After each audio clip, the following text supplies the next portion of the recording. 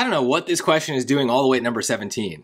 I mean, maybe it's just that trigonometry by itself is a very, very hard topic for lots of people, but this is about as easy of a trigonometry question as you can get. It's just knowing SOHCAHTOA, right? SOHCAHTOA. Let's make sure my O's and my A's look different, right? Which reminds us of what all of these different things are, right? So cosine, what we're asked for, is the ka part, right? So what that means is that the cosine of the angle, it's called theta, is equal to the adjacent side of a right triangle over the hypotenuse, right? So maybe in different languages, there's different mnemonics for this, but the rule is the same. Cosine is the adjacent side over the hypotenuse. Hypotenuse is 28, right? That has to be the side opposite the right angle. Right, so that part that never changes. If we have a right triangle, the hypotenuse is always opposite the right angle. Then the adjacent is going to be 11, because even though 28 is adjacent to the x, it's the hypotenuse, so it's already covered, right? So my adjacent side is 11. So the cosine of x is the adjacent, which is 11, over the hypotenuse, which is 28. And that's it. Just put that in. That's the answer. There's no work to be done here. Now, if they asked for the sine and we needed to find what he have here is the opposite side, now we have to use Pythagorean theorem to get that. Pythagorean theorem, a squared plus b squared equals c squared. But that also is not that hard either. So, you know, I don't really know what this question. This is about as basic as it gets, is what I said. So I stand by that.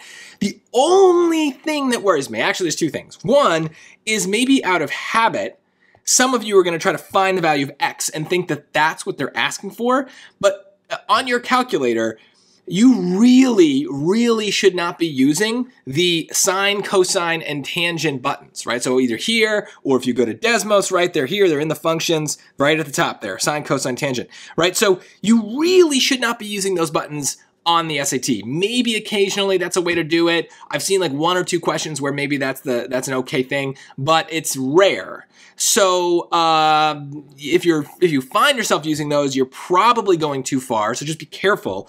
So I'm worried that some people will actually find the angle just kind of out of habit using, in this case, it would be cosine -1, or inverse cosine. So don't do that. You also don't want to do a cosine of 11/28. That's a completely different thing. I don't even know if that's going to give you an answer. I'm not going to bother. So that bothers me. That worries me. The other thing that worries me is less about trigonometry and more about the SAT. These free response, student-produced response questions, right, the ones that are not multiple choice, they're very complicated rules for how you enter stuff in this box. And you should, in your practice, just one day read those, right? So make sure you understand the rules, because if you don't, you might think you're entering the correct answer, but the SAT might mark it wrong. And so here, this is particularly problematic because if we do, let's get rid of this button here, if we do 11 divided by 28 in a calculator, you see it's not a nice number, right? So this requires you to understand how those rules work, right? So if you were to just truncate this and put 0.39, right? Round it to the 100th, just because you're like, it seems good enough. You're gonna get it wrong. They're gonna mark it wrong. So you have to follow the rules.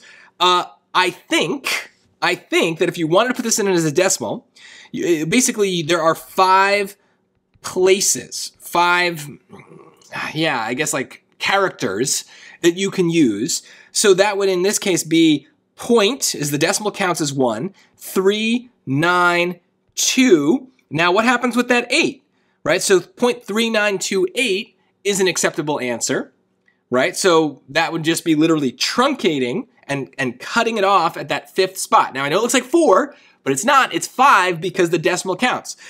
Or we could have rounded it, right? So 3929, right? Because the 5 right before the 8 would round that up to a 9. So according to the answer key, both of those are acceptable. But my worry is this: what happens if we had put a 0 in front of that decimal?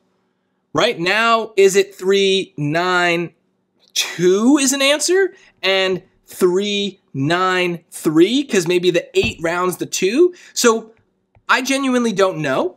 If you put one of those answers on your test, please comment. Tell me, did they mark this right? I'm curious where the tolerance is. I really don't know. And I think that's a big problem with these student-produced response questions is The rules are weird. The rules are annoying. And I don't think the SAT thinks it through well enough. I think these are just opportunities for students to get trapped by something that is not really, that shouldn't be part of the test, right? Just the rules of filling in a blank, that should not be something that costs you points.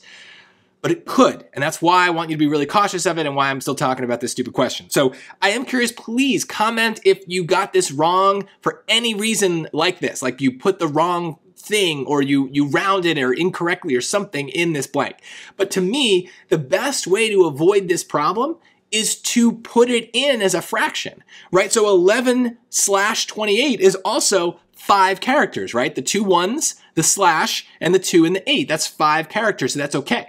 One other thing before I end here too, if you follow the rules of the student-produced response, when we have negative answers, the negative really kind of like doesn't count as a character. So actually it goes up to 6 because now the negative is a character, but you still would have 5 other characters in this thing.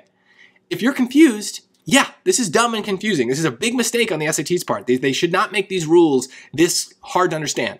So please comment if you got anything wrong, if you fell victim to this student-produced response nonsense. But if that's still confusing to you, just like I said, read the instructions. But at the very least, I'm hoping that you now know the trigonometric functions that you need for the SAT. Basic SOHCAHTOA is all you need to memorize those. Remember, they're not given in the reference chart, so make sure you have those memorized because you will need them probably once per SAT.